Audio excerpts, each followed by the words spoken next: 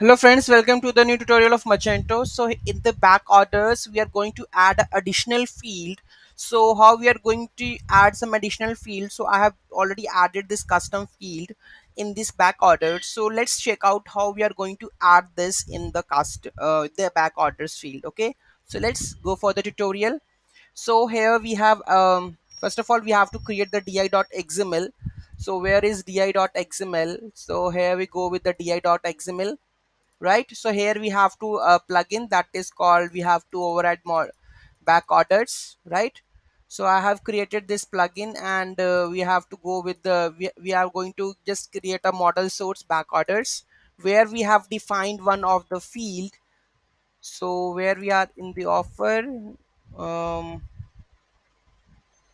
plugin catalog model source back orders. So because back orders, all the listing are coming on this one file.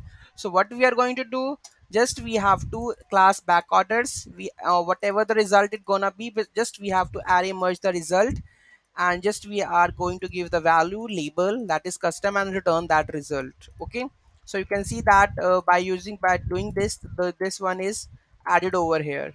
Okay, so this is how we can add any of the and any multiple fields and do the perform the actions. Whenever we have the back orders, you can add any of the custom field over here, and rest of the do the process accordingly. Okay, so that's it for now for this video. So we will look it for the another video of the Magento. See you in the next video. Thank you so much for watching this video. Have a great day.